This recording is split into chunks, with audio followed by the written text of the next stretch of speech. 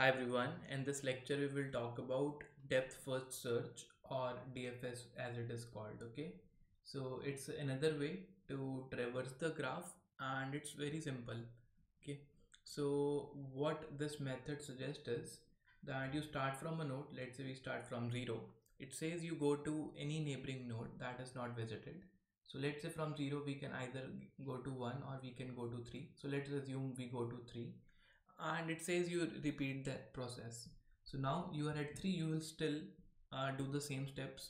Go to any neighboring node that is not visited. Now you can go to 2 or you can go to 4. Let's assume we go to 4. Okay, and you again repeat the same step. So you, out of all the neighbors of 4, you pick any one node that is not visited and you try to visit that. So there is only one node, that is 5, and you go to 5 and you still again find a node that is not visited. Now you see all the neighbors of 5 are visited. So what you do, you come back. Okay, and at 4 you try to find a neighbor that is uh, there and that's not visited, but still at this, in this graph we don't have any neighbor, but maybe if we had a neighbor n, we would have come to that neighbor and then we could have returned back. Okay, and from 4 you again return back. Now at 3 you again and try to find a neighbor that is still not visited. So you find a neighbor 2, and at 2 you find a neighbor that is not visited. You go to 1 and you try to find a neighbor that is not visited. So 1 has a neighbor 0, but 0 is visited, and so you try to go back to 2, and from 2 you go back to 3, and from 3 you go back to 0 again. Okay, so this is how we have traversed this graph. So the output would be 0, 3, 4, 5, and then it will be 2 and it will be 1. So this is what a DFS traversal looks like. There can be multiple ways, there can be multiple paths you can get. So maybe if in the adjacency list, if 1 is the first neighbor of 0, okay, so 0 can have a neighbor as 3 or 1, but if 0 has a neighbor 1 and 3, then the first call would be made on 1, and when 1 can make a call on 2, 2 can make a call on 3, 3 can make a call on 4, and 4 can make a call on 5, and from here we can come back. Okay, so it's a recursive process. So you go to next node and finally you end up in deep inside a branch. Okay, so you can see from 0 you ended up in at 5, and from 5 you are backtracking and you're coming back through the same path. Okay, so that's why it's called depth first search. Okay, so this is what DFS is, and let's see how we can implement a DFS function.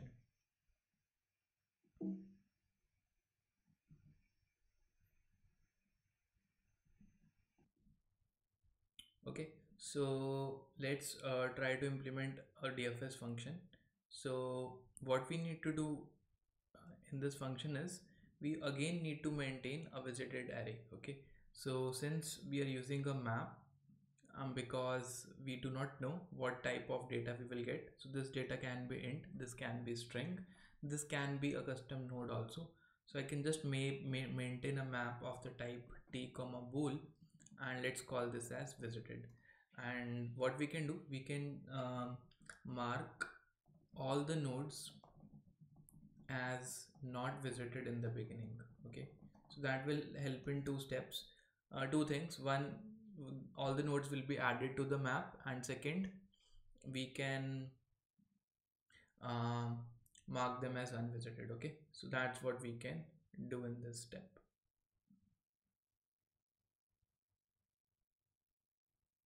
So let's iterate over all the nodes. For auto some pair p, that's there in the map L, so we can say node is p dot first, and we can say visited of that node equal to false.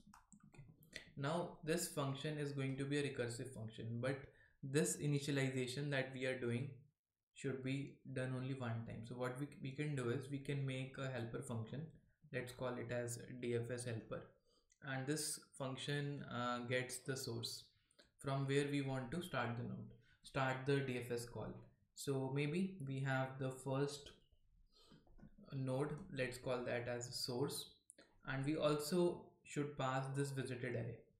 Okay, So we can say we are getting a map of the type t comma bool, and it's visited. And since this map should remain same in all the function calls, we must pass it by reference. We should not make a copy of the map because it should be common for all function calls. So we have a function dfs, we have a function dfs helper. So dfs helper is the recursive function that will traverse the graph. Okay, that will traverse the graph. So what you need to do, so you're given, okay, you are at standing at source node. So what you will do, you will just print out that particular node. So you can just see out source, that means you have visited that node. And what you need to do, you need to go to any neighbor of that node that is not visited. Okay, so instead of any, we should actually go to all neighbors of that node, but one by one. Okay, so let's iterate over neighbors of that particular node. So for t type neighbor that's there in list of source, we can say if not visited neighbor. Okay, so then we will visit it. So how do we will visit it? We will use recursion. So we can call this function dfs helper, and here we can say, okay, go and visit the neighbor given the visited map. That's it, and that should do the work for us. Okay, so let us first try to run this code, and we have given the source node as 0, and we should also call the helper function. So I can say dfs helper of source and visited. Okay, so let me explain you the control flow once. So from the main we are making a call to this. So from the main we make a call to this function dfs. The goal of this function is just to create a visited array and mark all the nodes as false in the beginning. Also, okay, we forgot to add one step, that this node is visited. So visited of source should be equal to true. Very important step. So whenever you're coming to a node, you must mark it as visited. Okay, so let's see. From the main we call this function dfs, and from that dfs we make a call on dfs helper, and from here the recursive calling starts. 0 1 2 3 4 and 5.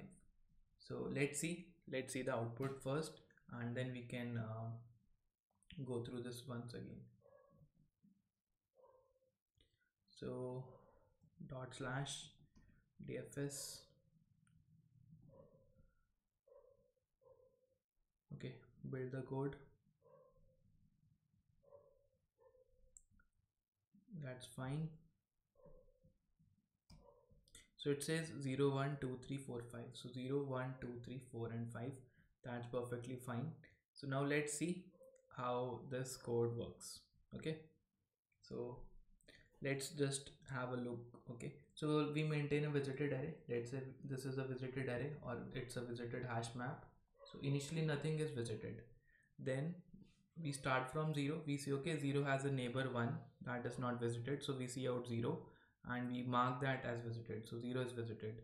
So for all the neighbors of 0, we say, okay, if we find a neighbor, so 0 has neighbor 1 and 3, we see if 1 is visited. No, it's not. Let's go and visit 1 by using this function. So we come to 1 and this starts a recursive call. So we see neighbor of 1, that's 2, that's not visited. So we come to 2 and we say, okay, let's go and visit 2, and 2 sees, okay, there is a neighbor 3 that's not visited. So let's go to 3 and visit it, and 3 says, okay, there is a neighbor 4 that's not visited. So we go to 4. 4 sees, okay, there is a neighbor 5 that's not visited. So we go to 5.